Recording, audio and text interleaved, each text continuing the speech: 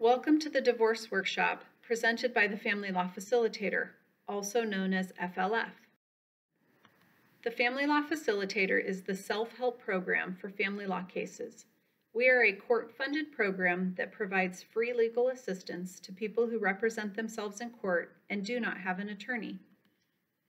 Please keep in mind, FLF can provide assistance to both sides in a case. FLF does not give legal advice.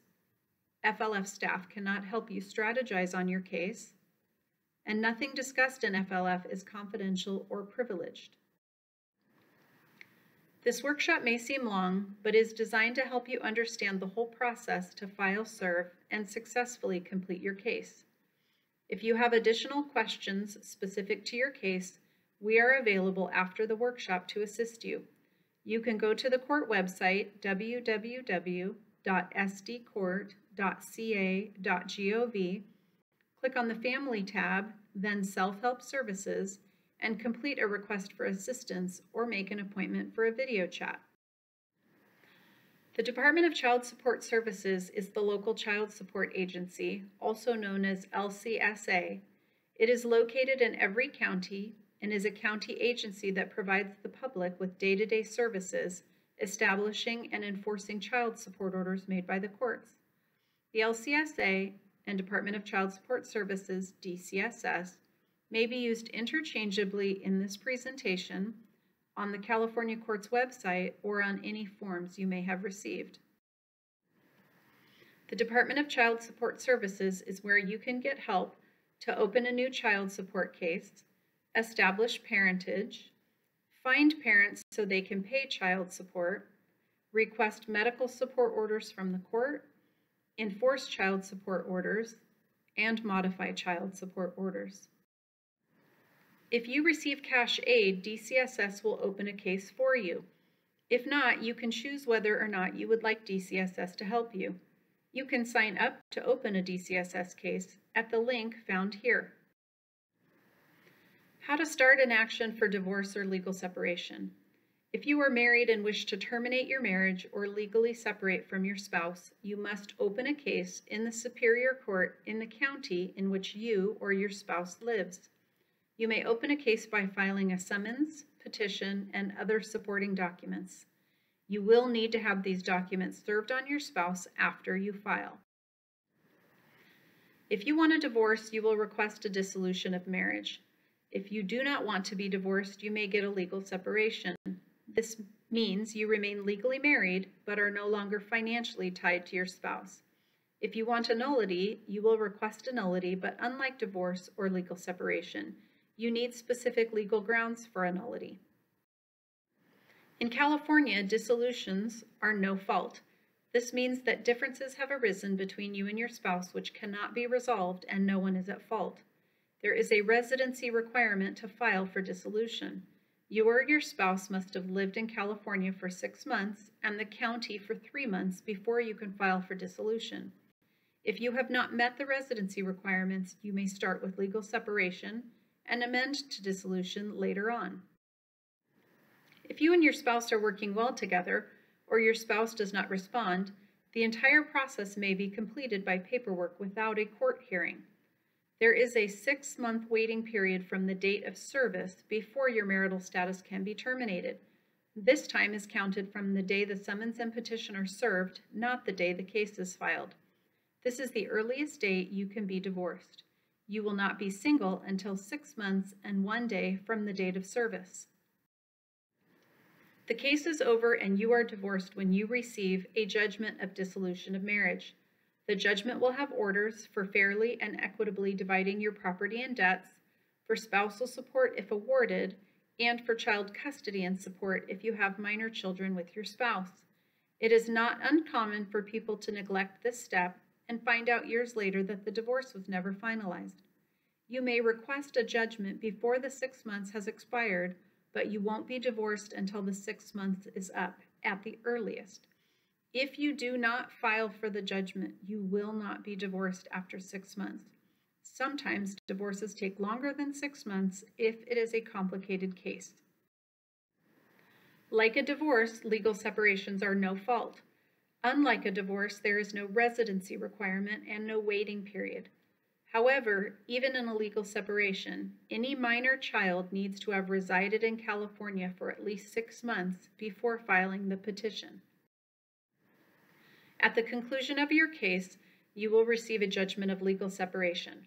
The judgment will have orders to divide up your property and debts, for spousal support if appropriate, and for child custody and support if you have minor children with your spouse. However, you will not be free to remarry. If you later decide you want a divorce, you will have to file a new case for dissolution only. The person starting the case is the petitioner. The other party is the respondent. The petitioner starts the case by completing forms and filing them at the court. The respondent either agrees with the petition and does not file a response, or disagrees with the petition and responds. There are 4 types of judgments: default, default with agreement, uncontested, and contested. The petitioner is solely responsible for completing all the forms and paying the filing fee in a true default. The respondent does not file anything and does not pay any filing fees. The final judgment must match the petition exactly. For example, if the petition requests joint custody and no spousal support, the default judgment cannot change the orders to sole custody and order spousal support. You can use this process if you both agree to the dissolution and the petition reflects what you have agreed on. For a default with an agreement, the respondent may not agree with the petition but does not file a response. Instead, the parties reach an agreement on all issues and the agreement is filed. This agreement does not have to match the petition.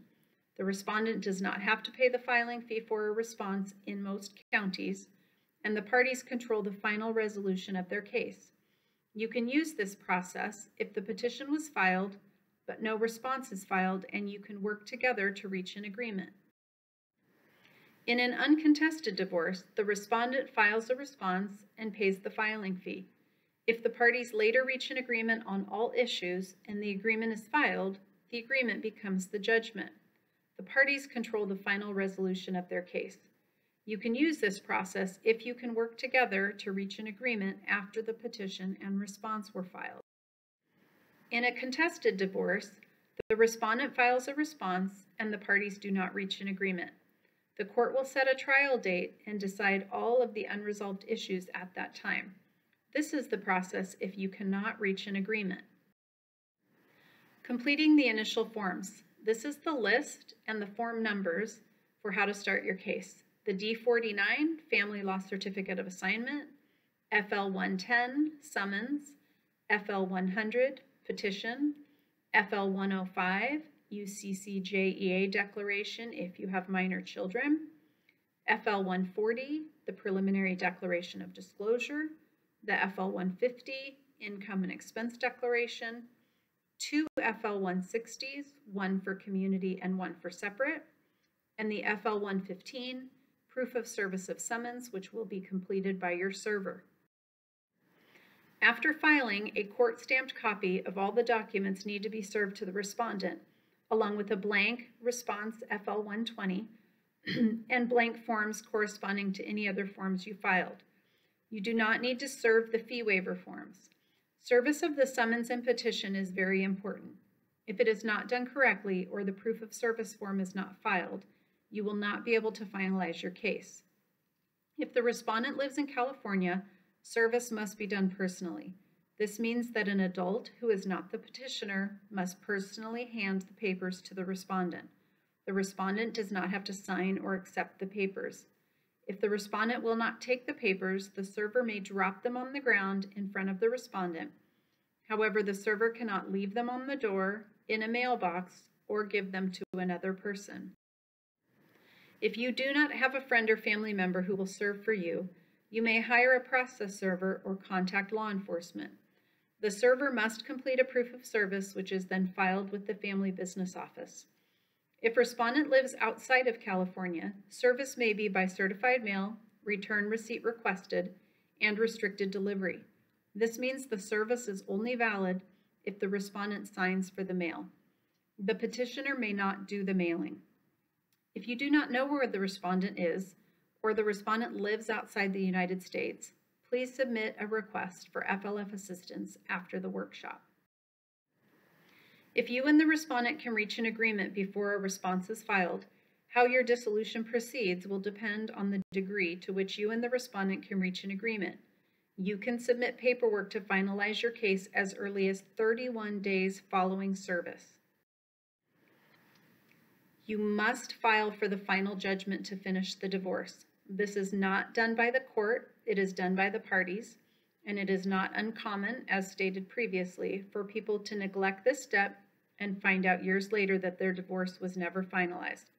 You may request a final judgment before the 6 months has expired, but you won't be divorced until the 6 months is up. Sometimes divorces may take longer if complicated, and FLF can assist you with filing for the final judgment. Let's get started. In most cases, you have to pay a fee to file papers with the court. The filing fee to open a new family case is $435. If you cannot afford the filing fee or other court costs, you may qualify to have these fees and costs waived by the court. If you are low income and cannot afford to pay the fee to file your court papers, you can ask the court to waive your fees by completing a fee waiver. There are 3 ways to qualify for a fee waiver. First, if you are receiving public benefits like food stamps, CalWorks, General Assistance, SSI, Medi-Cal, SSP, Tribal TANF, IHSS, or CAPI. Second, if your household income before taxes is less than the amounts listed on Form FW001 in Item 5B. And third, if the court finds that you do not have enough income to pay for your household's basic needs and the court fees. To ask for a fee waiver, start by entering your name and address on both the FW001 and FW003. The FW001 is your request, and the FW003 is the court order.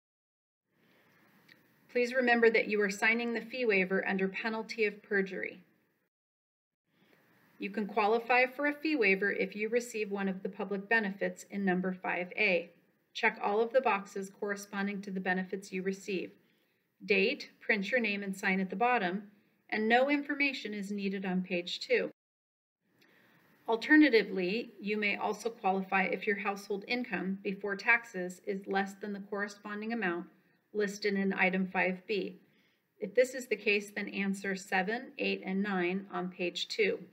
Please remember to date, print, and sign at the bottom of page 1. If the court finds that you do not have enough income to pay for your household's basic needs, then the court may allow you to make installment payments. The court may waive some or all of your court fees. Your fee waiver order will be mailed to you. Please pay close attention to the terms of your fee waiver to make sure your case is not voided. If you do not qualify under 5A or 5B, you will check the boxes on page 1 at 5C and then answer all of the questions on page 2 of the fee waiver. Again, please remember to date, print your name, and sign at the bottom of page 1. The FW003 is the order on the court fee waiver. Print your name at the top of the 2nd page and 3rd page. Court staff will complete the rest of this form for you. The D049 Family Law Certificate of Assignment. This form shows that you are filing at the correct courthouse based on your zip code. The top part is called the header and caption, and it is the same on most of the forms. This includes your name, address, and telephone number. You can put attorney for, put pro per, SRL, or self-represented litigant. You are going to mark the box for the courthouse where you are filing, put your name as the petitioner, and your spouse's name as the respondent. If both of you live in the county, you can choose the courthouse based on your own zip code or your spouse's zip code. If only one of you lives in the county, that person's zip code determines the courthouse. There is a zip code list on the court website if you are unsure where your address falls.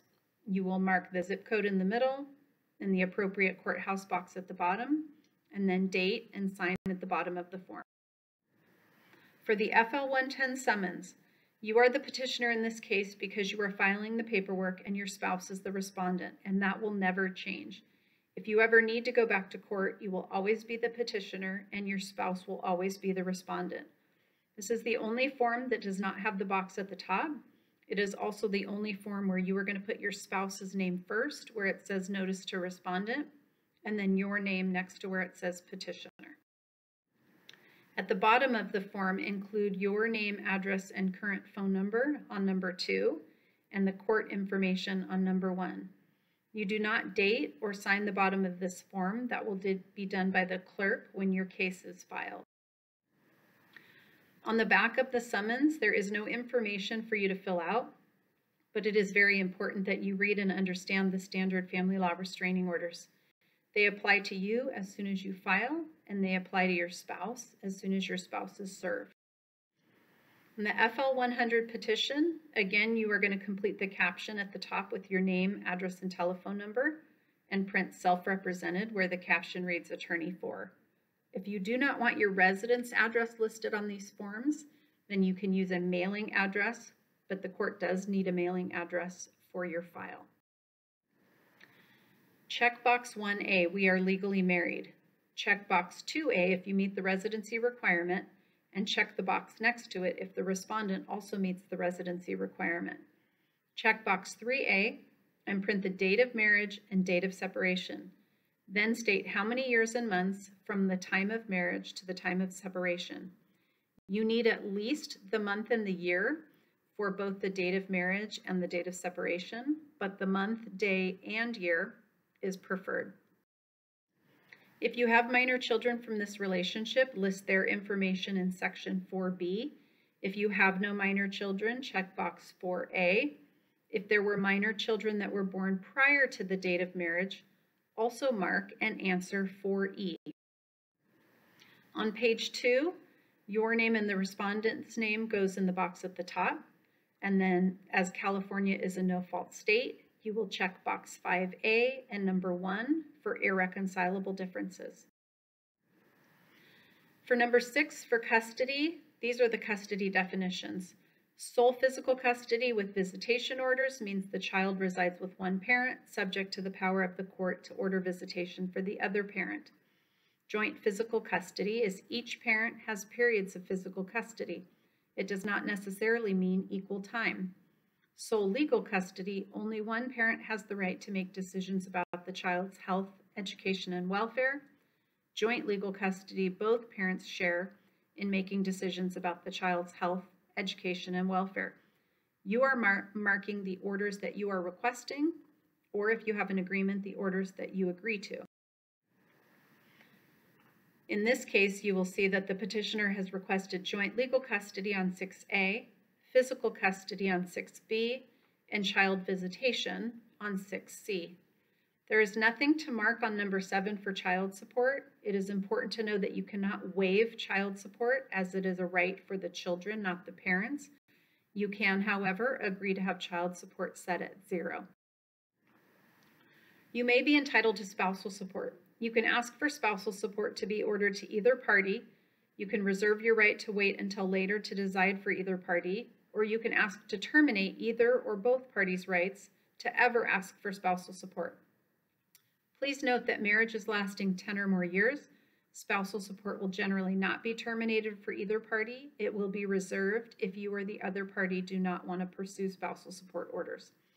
In this case, the petitioner has asked to terminate the court's ability to award spousal support to the respondent in 8B and ask the court in 8C to reserve for future determination as to the petitioner. If you want to request the court order spousal support for you, you would mark 8A in the petitioner box.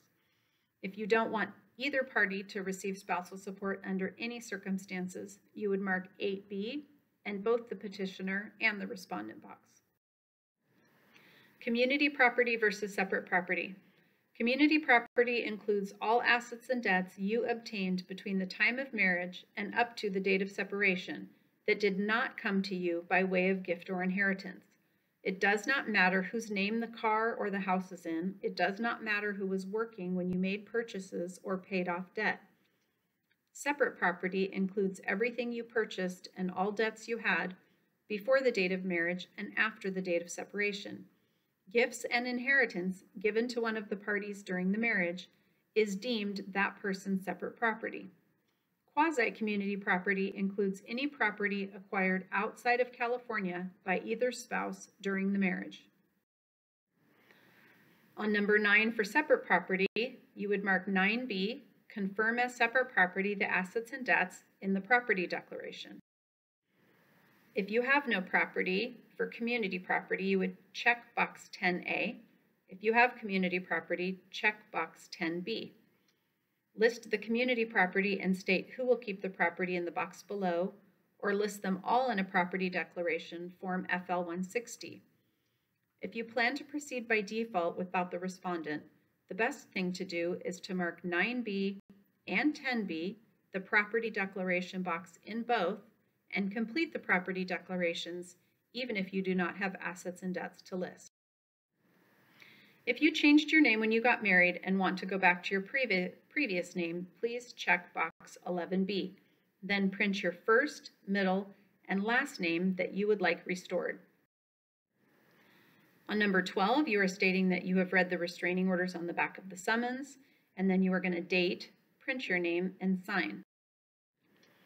When do I have to serve the preliminary declaration of disclosure on the other party? The petitioner shall serve the other party with the preliminary declaration of disclosure either at the same time as they serve the Form FL-100, petition for divorce or legal separation, or within 60 days of filing the petition. If the respondent files a response, they shall serve the petitioner with the preliminary declaration of disclosure either at the same time they serve the FL-120 response or within 60 days of filing the response. Warning: there are serious penalties for failing to disclose assets and debts. The most important thing to do is to be open and honest in listing everything of value. If you keep anything hidden, it tends to come to the surface sooner or later, and the penalties for hiding something of value are very serious. The other person could receive 100% of the assets, and you could have to pay attorney's fees and also fines.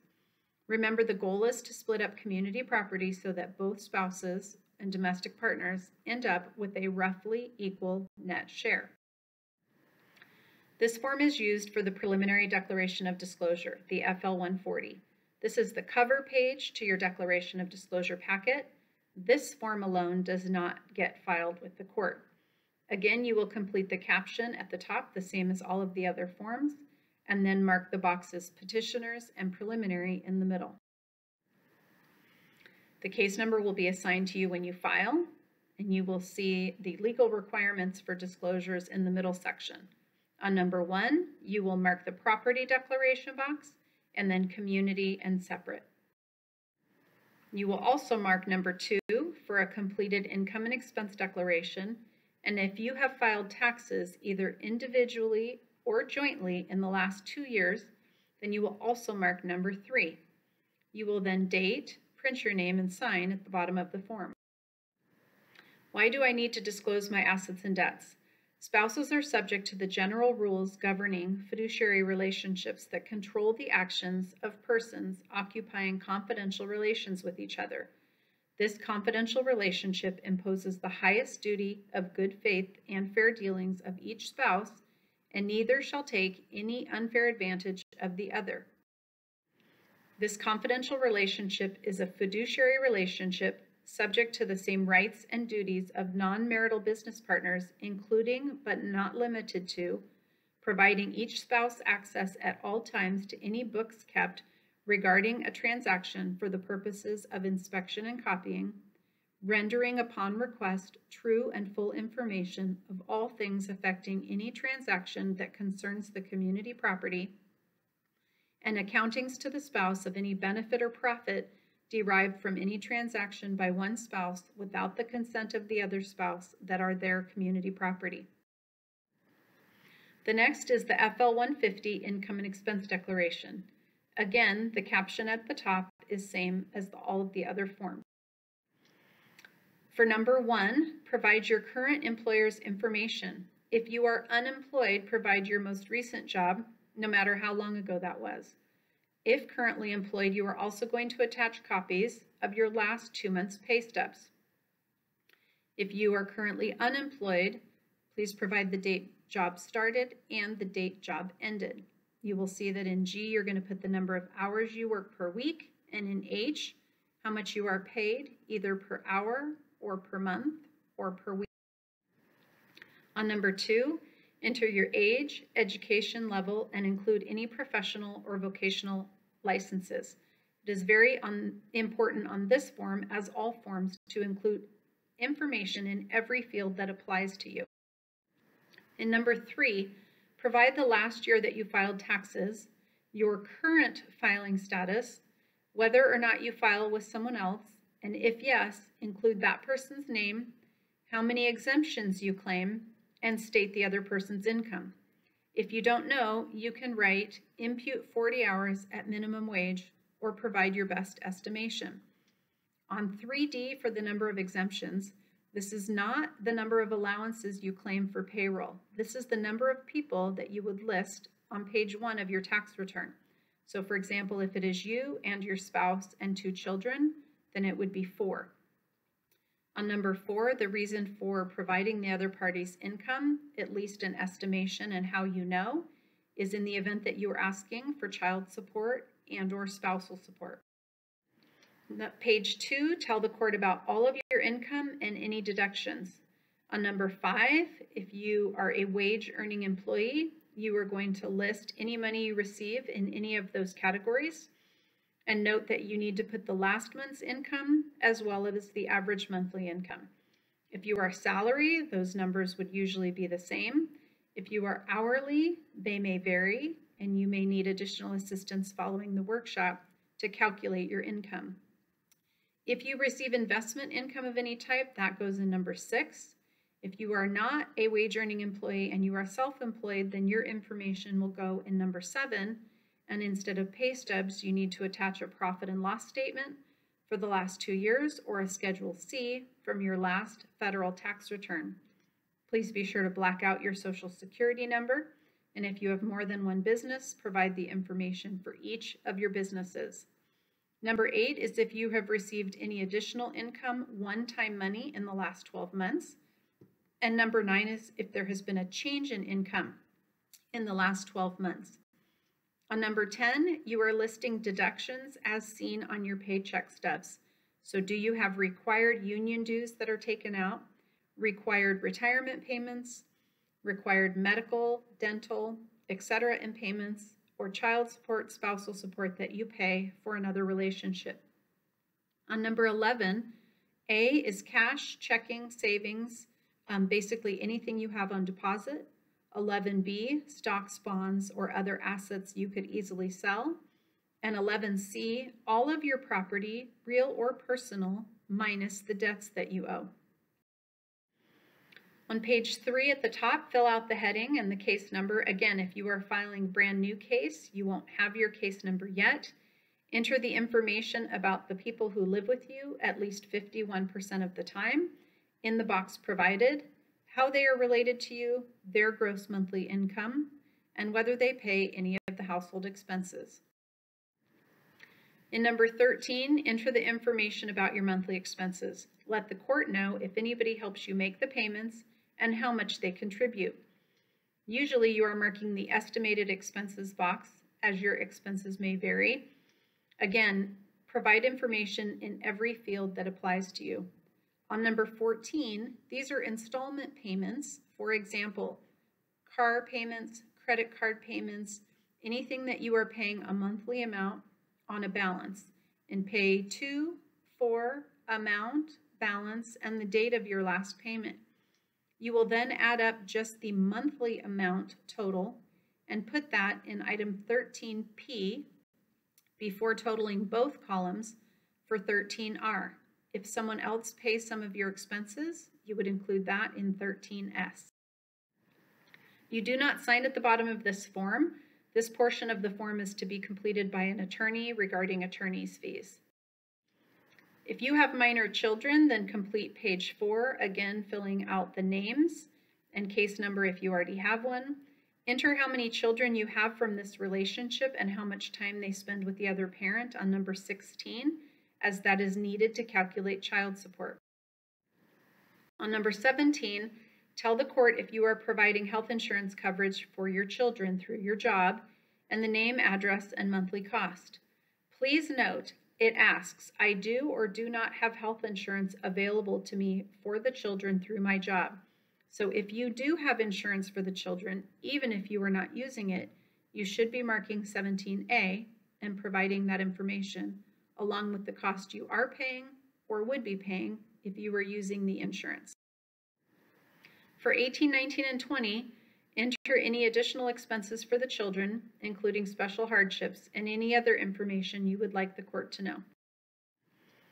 How do I figure out how to divide my assets and debts? Make a list of everything you own and everything your spouse owns. Figure out the fair market value of each item, what it is worth today, not what you paid for it. Figure out which items are separate property and which items are community property. Determine who will keep the asset or pay the debt, and whether the other side should get an equalizing payment, or if one party is paying more debts, if the other party will owe money to the first person.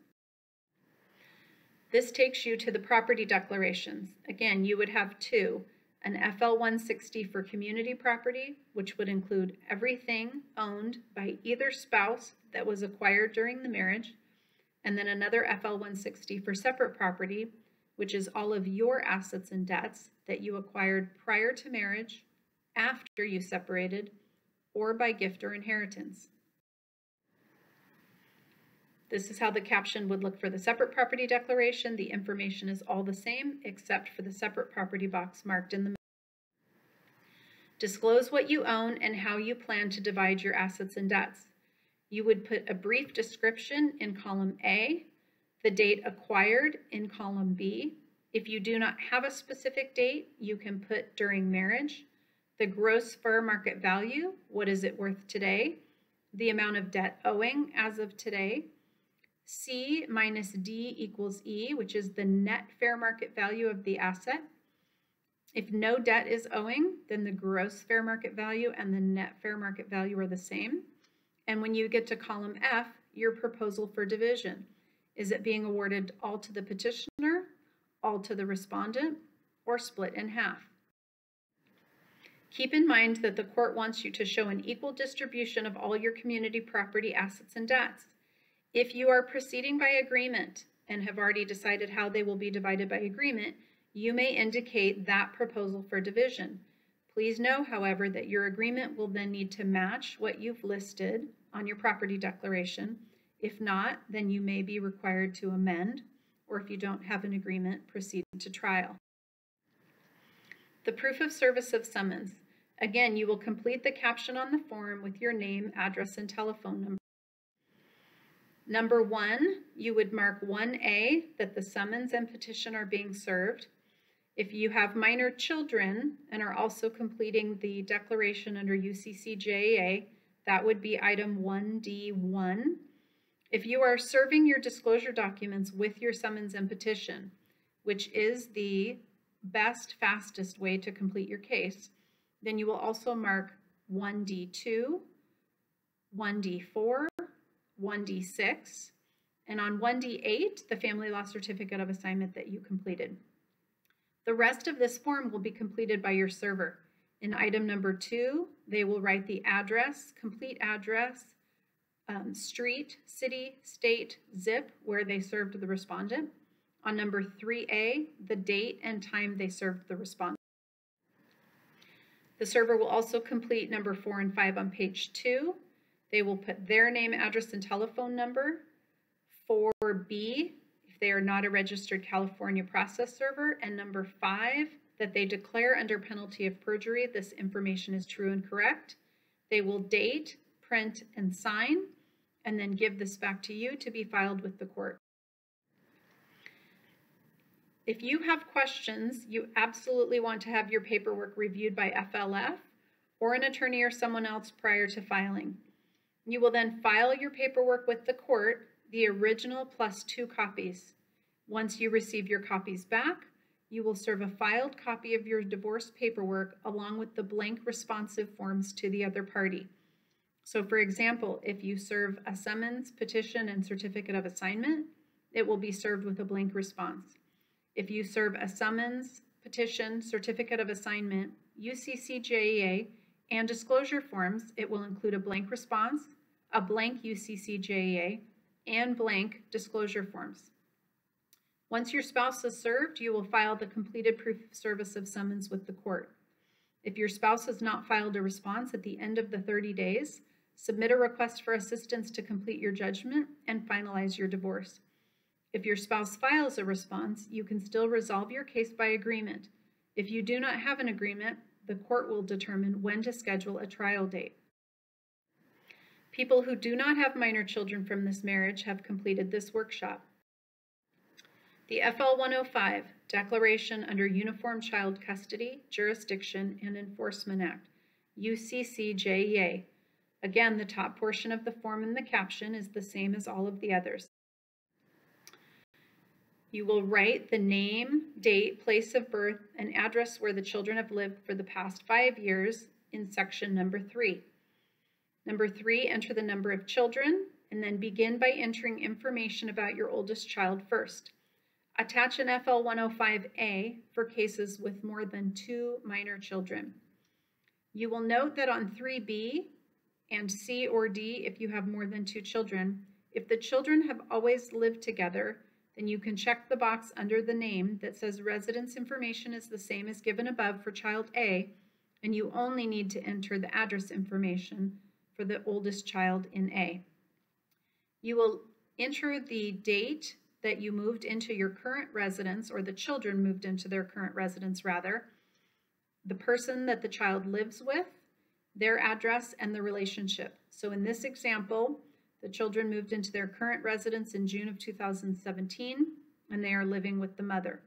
Prior to that, from August 2015 to June of 2017, it says San Diego, California. That is because after the first box, you only need the city and the state, not the complete address. And again, the child lived with the mother. And then lastly, from birth to August 2015, the child was living in Chico, California, and lived with both parents. And that is why both parents are listed, and under relationship, it says parents. On page 2, number 4, it's asking if you have ever participated as a party or a witness in any other court case or custody proceeding involving the children. So this would include family cases, guardianship cases, child support cases. You would mark the proceeding, the case number if you have it, the court order, the name of the child or children, your connection to the case, and the case status. If you are unsure about this, FLF staff can look this up for you. If you have never participated in another case regarding your children, then you would mark number 4 and no, and leave those boxes blank. For number 5, if there is a restraining order in effect, you must enter information about the county and state where it was filed, the case number, and the date when the order expires. This can be a criminal restraining order, a family restraining order, a juvenile restraining order, or other. Again, you would provide the county, California, if out of state, the appropriate state, the case number, and when those restraining orders expire. If the restraining orders are no longer in effect, you would leave this section. On number 6, check yes or no if any person claims to have physical custody or visitation rights with the children in this case. If you don't know of anybody other than the parents who are claiming any rights, you would mark no, and then simply date, print your name, and sign at the bottom. If there is a third party that is claiming some rights to custody or visitation, then you would mark yes and enter their information. Thank you for attending this workshop. For additional assistance, please visit the court website, www.sdcourt.ca.gov. Click on Family and then Self-Help Services to submit a request for assistance or schedule a video chat. This is particularly important prior to filing if you have additional questions on any of the forms, but especially the disclosure forms. Thank you so much. Take care.